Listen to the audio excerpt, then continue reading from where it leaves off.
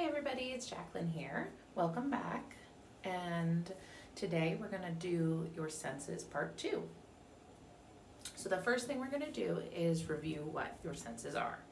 So your first sense is your sight. Second sense is your sense of smell. Your third sense is your sense of taste. Fourth sense, hearing. And fifth sense is touch. So the first thing we're going to do today is we're going to do a little activity to try to connect with our different senses. So find a nice place to sit and close your eyes or look down at the ground and take a deep breath.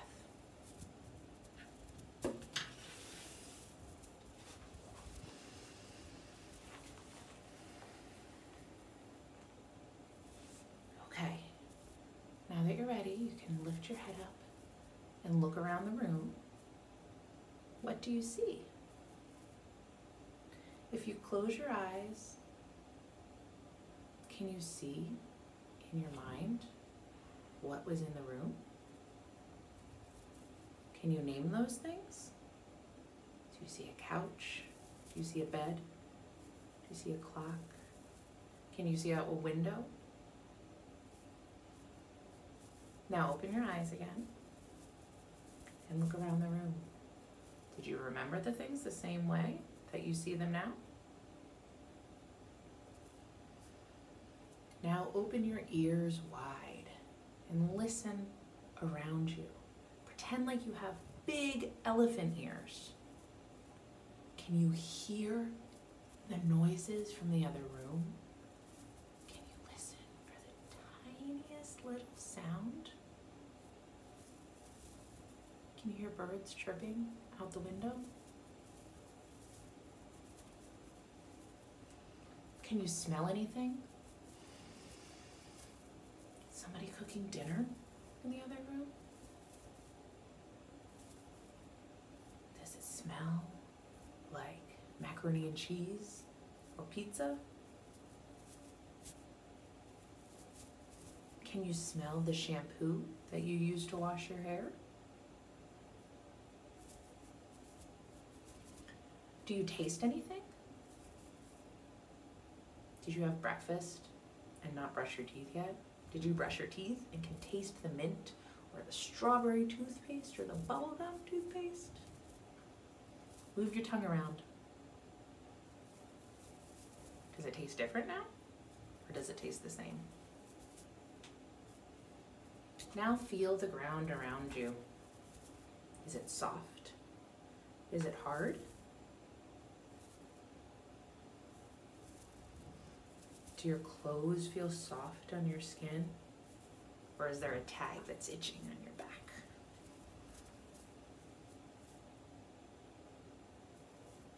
Do you feel your muscles relaxing in your body as you sit?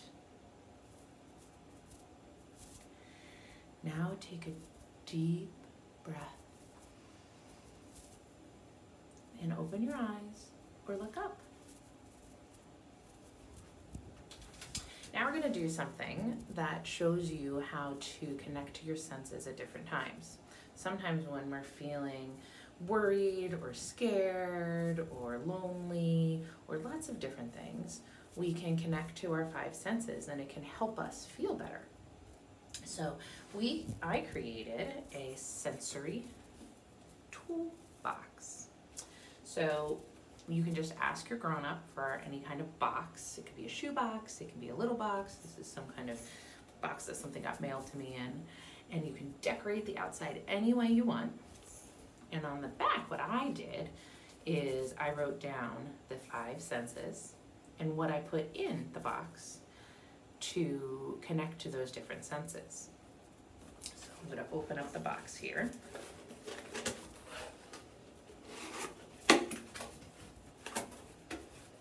So let's see, the first thing on the list that we have is the sense of smell.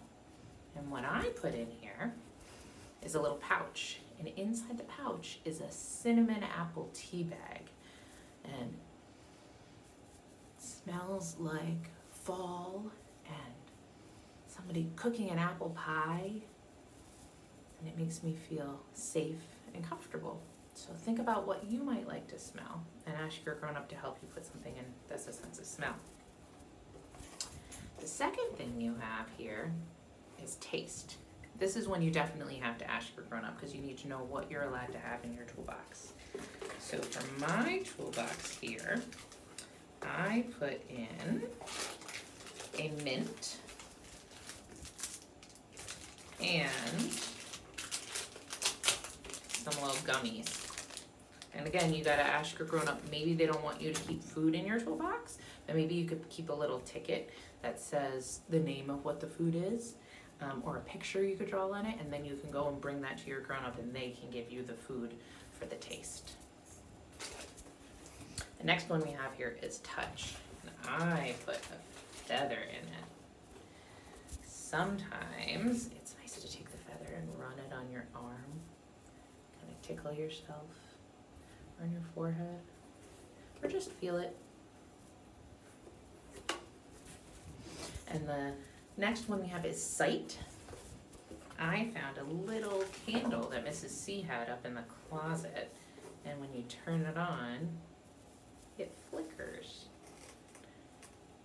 So that could be something you could just set down and take some deep breaths and watch the flicker.